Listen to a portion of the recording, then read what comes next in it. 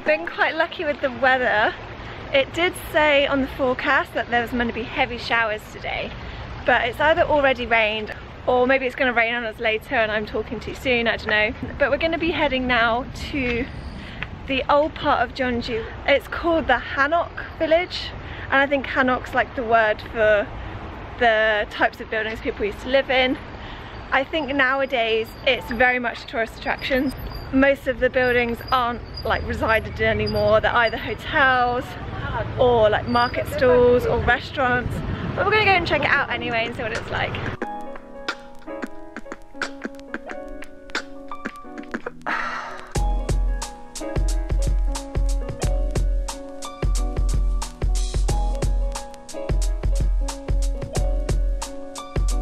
Hanok actually is the name of the building, of the houses, which are traditional buildings. Originally they're built in like the 14th century. They're always made of like wood and mud and kind of stone, very natural materials, and they pay particular attention, I think, to like where the mountain is and where a stream is. These ones obviously have been renovated quite a lot, but it's still nice to really see that like traditional old-fashioned style in all the buildings.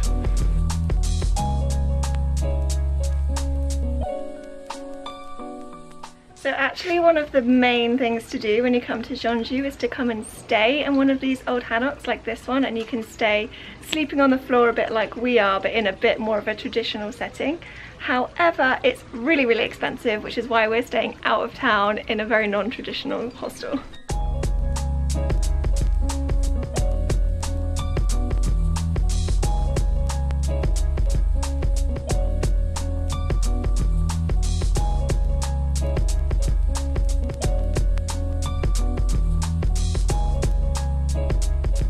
We just wandered down a little deserted alleyway again, and we've come across another big street with all these lovely water features and these cute little pagoda-y things like the one behind us.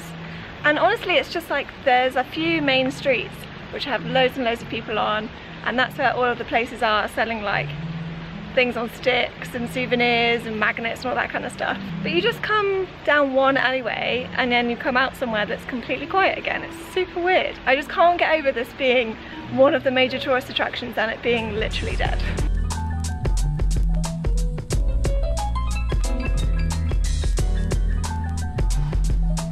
Oh, this is pretty.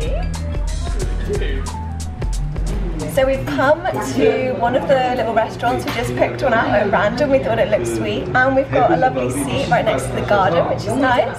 And we're gonna order both the same thing because we're not very good at sharing food. We're gonna get the beef bibimbap, and apparently bibimbap, you can get it all across Korea and it's known as one of their like staple dishes, but apparently they do it the best here in Jeonju, so we're going to try it out and see what it's like. So everywhere we go in Korea, they always bring you like a few little dishes before your main meal, and they're always like kind of kimchi-ish things or like red pickled things. We kind of thought they were accompaniments to our main meal, but I read online yesterday that you're just meant to eat them kind of like an appetizer and then also eat them during your meal as well. So we've got like some greens which look a bit like celery, and then some other stuff which looks, oh, it looks like pumpkin leaves with like bean curd paste or something, and then something which we would call kimchi in the UK, which is like pickled, I think it's pickled turnip. I really like it. Jenny's not the biggest fan. So this is actually my first time having bibimbap. Rob tried it when we were back in Busan, but I haven't had it yet, so this is my first go. I've just given it a bit of a mix. I don't know if we're meant to mix it, but that seems to make sense to me. That's delicious. It's like flavours you never normally pair together. Like there's kind of like spicy chili flavour, but then like fresh, almost like mint lettuce leaves, and then there's like lemon in here. There's like definitely sesame undertones, kind of sweet undertones. It's just like really, really, really fresh. But then I don't know, like I can't explain it. It's not flavours that we've ever had before or anywhere else in Asia. It's just so like fresh and light, kind of spicy, which is why I'm crying.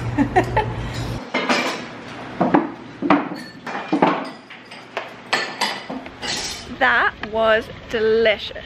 I feel like I find it really hard to describe the flavours though. I feel like Korean food is so different to the other Asian food that we're used to that it's just so hard to describe what it tastes like. But it was really good, trust me.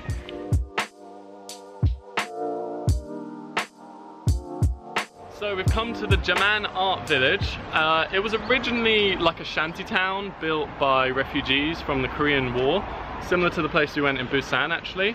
And now it's kind of developed a bit, gentrified a bit, and it's become just an artistic place with lots of different murals to look at, artwork. There's no one here again. I think you want to just walk around the place, take in all of the murals and artwork, but also it's known for its little coffee shops. I'm hoping there might be one open, but because there's no one here, I do get the feeling that all the coffee shops might be shut.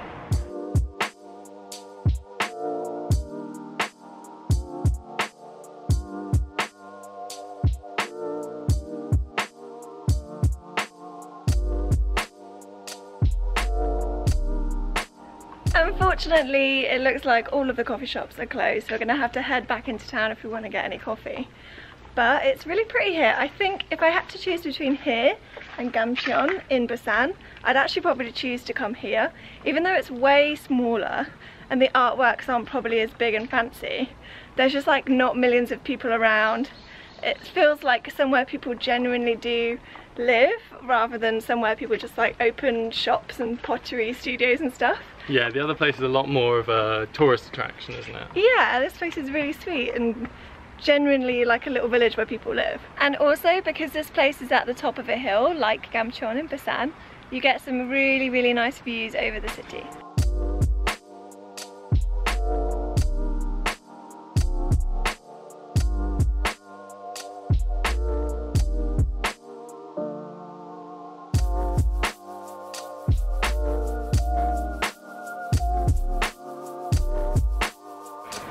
So it has now unfortunately started to drizzle just slightly, so we've taken refuge in this like rooftop coffee shop. Rob's gone for a nice latte and I've gone for a nice warm cappuccino, and we've just been reflecting on the day. It's been such a nice day. We've just been wandering around the streets of Jeonju really, looking at the old buildings in the Hanoks, looking at the murals up in the Mural Village, and just kind of soaking it all in really. So now feels like a good time to end the video, so we'll end it here and then we'll pick up again tomorrow where we're heading to Seoul.